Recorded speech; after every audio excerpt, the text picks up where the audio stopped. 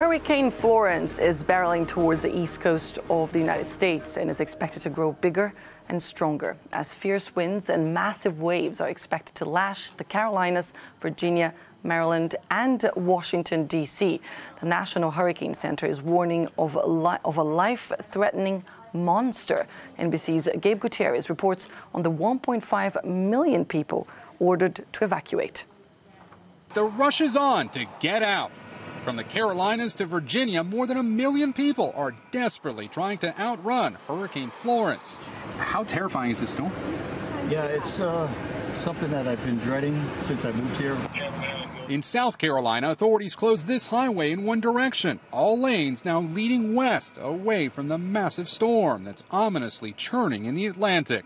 This is the incredible view from NOAA's Hurricane Hunter. Just look as the plane reaches the eye wall, the blue sky clearly visible.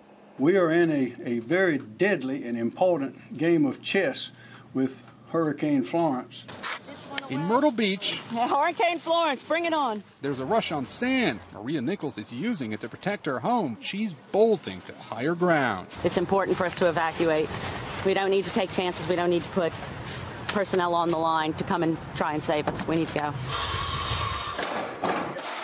Still, not everyone's fleeing Florence. Lorraine and Mark Taylor decided not to heed the mandatory evacuation order. These are just sandbags. Instead, they plan to hunker down in their retirement community and check on their neighbors.